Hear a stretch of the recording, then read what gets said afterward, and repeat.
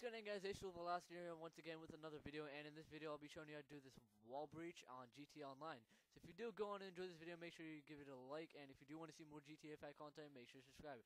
So what you want to do is come on over to this location where I'm at right now. Hold on, I'll just show you on the map real quick. And it's right over here. There's a bridge and there's an underground canal sort of thing. So all you want to do is come on over to this area right here, and then jump down onto this ledge. Once you've done that, all you want to do is it'll drop you into some water, and you want to just swim on over to the ledge or sort of area and just climb up like I just did. And then all you want to do is head on over to this wall right here and breach it.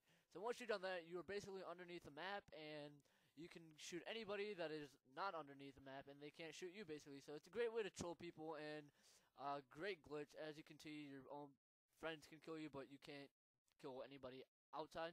So if you do go and enjoy this video, make sure you hit that like button down below, and if you do want to see more GTA 5 content, make sure to subscribe. Thanks for watching, guys. Catch you on my Hey guys, check out the invitation on the screen right now, and if you guys enjoy